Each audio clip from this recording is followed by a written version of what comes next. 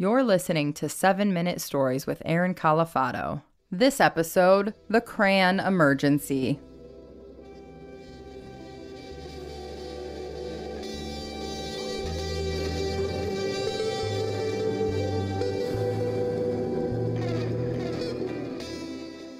I don't know how it happened, but I have 3 kids. I have a blood daughter, and I have 2 bonus kids. They're Cori's kids. She's my girlfriend. She does the intro for the podcast. We've become a blended family over the last few years, and it's been beautiful. One day I get home, and one of my bonus kids, his nickname is G, so I'm going to call him G. He has a really red ear. I notice he's jumping on the couch up and down, and I do what father figures do, and I'm like, stop jumping on the couch. Get your hands washed. Get ready for bed, all this kind of stuff. But I said, come over here, dude. Let me look at your ear. And it's bright red like a cherry. And I go to Cori. I'm like, hey, I think this guy's got an ear infection. She goes, I think he's got allergies. I'm like, okay, we'll see. So he's taking a bath that night and his mom's helping him. And I hear him crying from downstairs. So I walk down there and I'm like, hey, dude, what's going on? What's wrong? He goes, my ear hurts. My ear really hurts. It's bad. It hurts. And I'm trying to figure out, why would his ear hurt so bad? And I'd say to Cori, why don't we just take him to the doctor and they can see if he's sick? And he goes, I'm not sick. Maybe it's the crayon in my ear. And I turn to him and I say, what did you say? And he goes, it might be the crayon in my ear, but it's not my fault. I didn't do anything wrong, but there might be a crayon in my ear. I said, there might be a crayon in your ear. Is that what you're saying to me? He goes, yes. I said, okay. And Cori takes her cell phone, turns the flashlight on, and she looks in there. She goes, oh my God, Aaron. Oh my God, he's not lying. And I take the flashlight and I look in there, and either it's nuclear waste, really funky earwax, or this dude's got a neon crayon in his ear canal. And I say right away, dude, we got to get you to the ER. And he goes, no. He starts crying and screaming. I said, well, then you got to let me try. So here I go, Dr. Aaron. I have tweezers. I'm trying to pull this neon yellow crayon from his ear. It's crumbling. And after interrogating him for about 20 more minutes and teaching him lessons about not putting crayons in your ear, especially when some kid tells you to do it, I said, like, would you jump off a cliff if your friends told you to do it? I'm my parents again. But I had to enforce upon him how terrible this was. He reveals to me that this crayon has been in his ear for a week. I said, gee, you've had a crayon in your ear for a week? He goes, yes, I just didn't want to get in trouble, yes. So the truth is out. We swoop him up. We take him to the ER. We show up. We go to the receptionist. We go, kid's got a crayon in his ear. She goes, what? I said, a kid's got a crayon lodged inside his ear canal. She goes, oh my God, get back there. ER doctor shows up. Very calm, very sweet. She's talking to him. But she's like, we got to get this thing out. And she pulls out this huge 4-foot tweezer-like thing. And I say to her, do we have any more sophisticated tools in the ER to do these type of things? She goes, no, there's just really big tweezers. That's what we got. And so I said, okay. And I got to prepare this kid. It's going to hurt. And I'm holding his hand. And I'm looking at Cori. I'm trying to support her.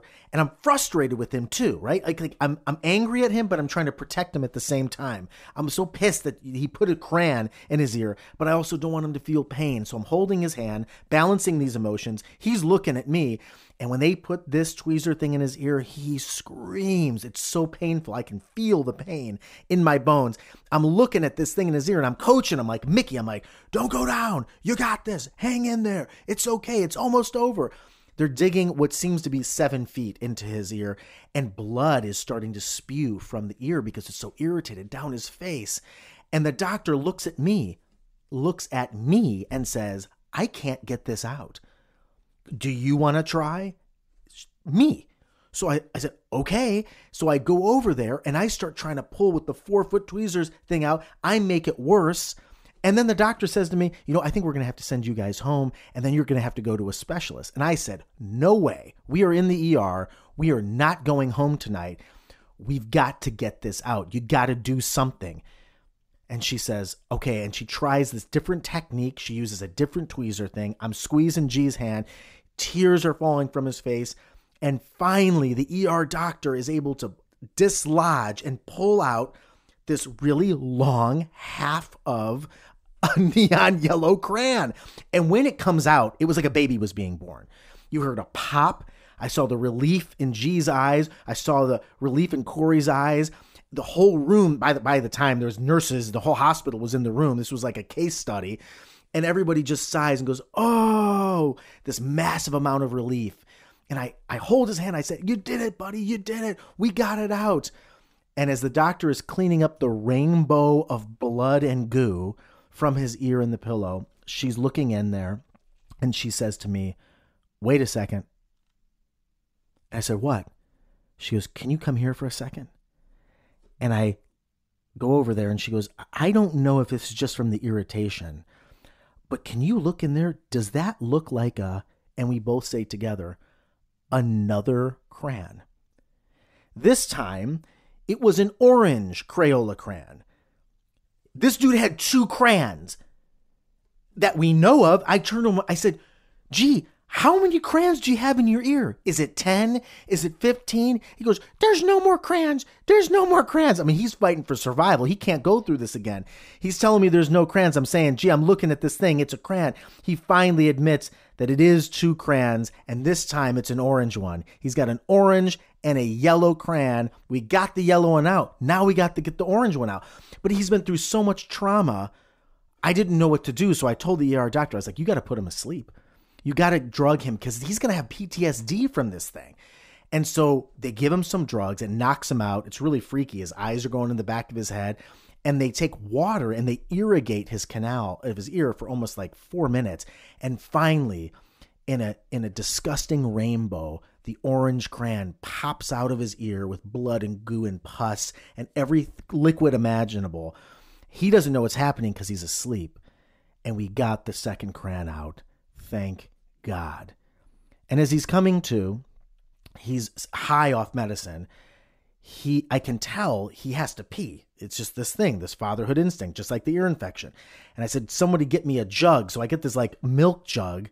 I stand him up. I'm looking at this kid and he's peeing, the most pee I've ever experienced. I'm holding literally a gallon of this kid's urine as I'm looking at him. And I'm so frustrated and angry and moved and in love and all of these things at once. And I'm like, I'm really here. This is my life. And I think to myself, life isn't like a box of chocolates. Life is like a box of Crayola crayons.